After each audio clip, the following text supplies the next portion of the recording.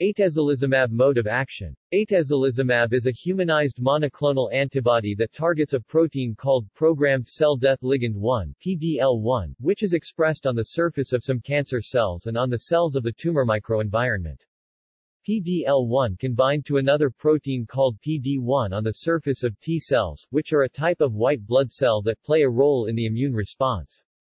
When PDL1 binds to PD1, it can inhibit the activity of T cells, which can help cancer cells to evade the immune system and continue to grow and spread. Atezolizumab works by binding to PDL1 on the surface of cancer cells and blocking the interaction between PDL1 and PD1.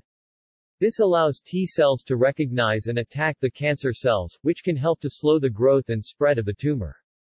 Atezolizumab is approved by FDA to treat certain types of non-small cell lung cancer (NSCLC), urothelial carcinoma (UC), and triple-negative breast cancer (TNBC) when used in combination with other treatments or alone.